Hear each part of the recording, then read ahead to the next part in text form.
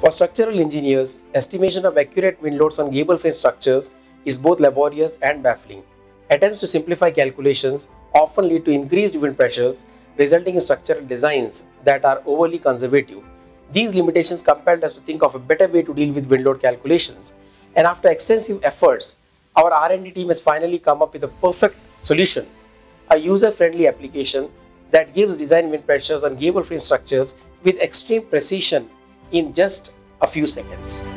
Here's the application with its first input page that requires selection of the design wind code. We will select IS 875, Part 3, the Indian Code for Wind Loads. We then move to the next page. This one is the input sheet for the code we just selected. It contains input fields for structure geometry and wind parameters to be filled in or selected from given options in the units indicated. We start with building length as 150, width 100, eaves height 12.5, frame spacing 7.5, and gable column spacing as 6.5 meters. Let's say that in our case, the basic wind speed is 44 meters per second. Design life is 50 years. Terrain category is 2. Building category is industrial. And permeability is medium. Roof slope can be input in either of these two formats. We assume a roof slope of 1 in 10. The PEB has a continuous roof monitor in rectangular shape. Let us consider a canopy on side A, 5 meters above finished floor level, in reverse slope. And this completes the wind load calculations. A total of 5 output sheets are generated instantly. The first sheet contains design input summary, followed by detailed calculations for wind pressure on columns, rafters, canopy, and roof monitor as applicable. The second one contains a table summarizing pressure coefficients, uniformly distributed loads, and load directions for various elements of the space frame for wind in positive X direction. GX and GZ represent global X and Z directions, while LY stands for member Y direction. As structural engineers, we all know that wind can cause an internal pressure as in this figure, or internal suction as in this one. Values on left half correspond to internal pressure, while those on the other half correspond to internal suction. Interestingly, loads from this table can be applied directly to analysis model of the structure in given direction. Provided structure model has the same coordinate system as in this.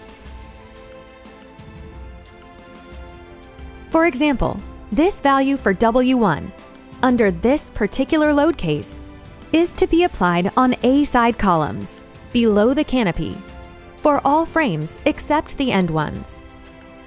And for end frames, the corresponding symbol is W2, the value of which is indicated against it in the table.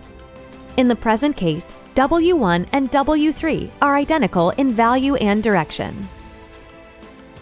These are the design wind pressures on windward column portions, as divided by the canopy.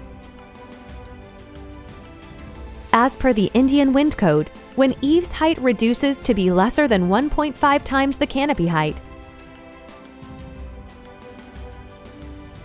wind pressure on upper column changes in both magnitude and direction, as highlighted here.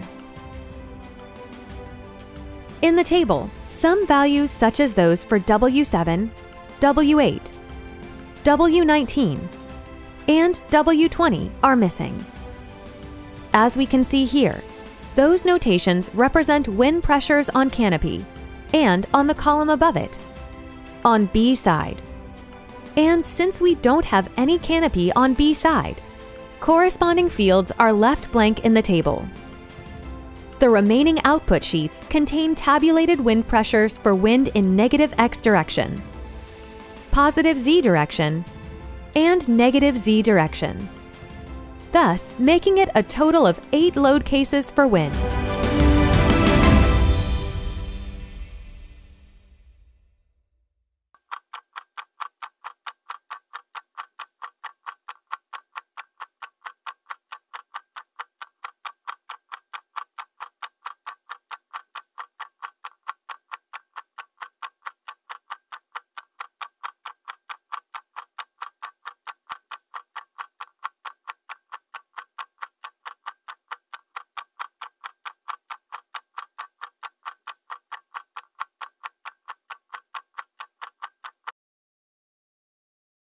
epicenter. With us, your structure is in safe hands.